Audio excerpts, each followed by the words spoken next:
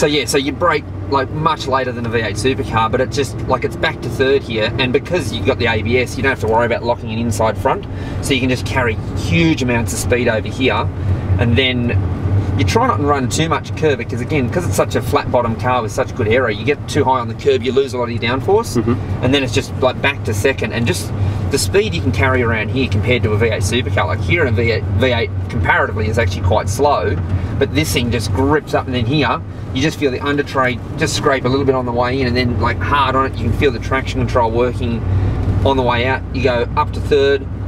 It was almost going to be fourth gear down here, because in qualifying again was like on my quick lap, this is where I got balked back there, but was like hard on the limiter, and again it's just the lightest of brakes, and again you just carry huge amounts of speed around here, because again it's got so much downforce, and then it's stand on the brakes as hard as you can, back to second, and the thing's got such good turning, like you carry heaps of speed into here, and from here, as soon as you can see the exit of the corner, you just hard on the throttle, let the traction control do the work for you, and then from here it's just, so you're third, just after this kink here it's fourth, and then further along fifth and sixth. It's actually, the gear change points are quite similar to a V8 supercar, like gears in corners is exactly the same, and gear change points are within probably about 20 meters of each other as well. So like by now you're in fifth gear here, and then you grab sixth gear just before you start to sort of crest the hill down here. Are you hitting the limiter before the chase? No. Right. No, we're about 273, 274k an hour. So terminal speed is a bit over 20k. Like a V8's about 296, 297.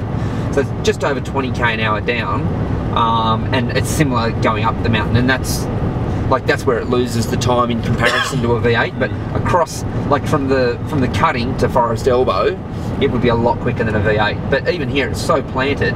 Like in a V8, we have to get right out onto this area. In this thing, you just stay inside of the white line and just peel it straight through.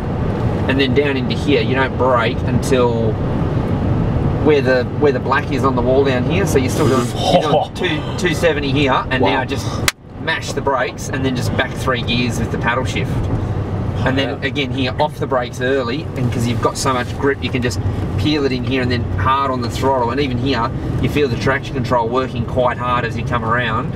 And then just as you come out of here, as you start to straighten up, you're into fourth gear now, and then again you run the limiter in fourth, and down into the last corner you brake just after the 100. Take it in here, Vin.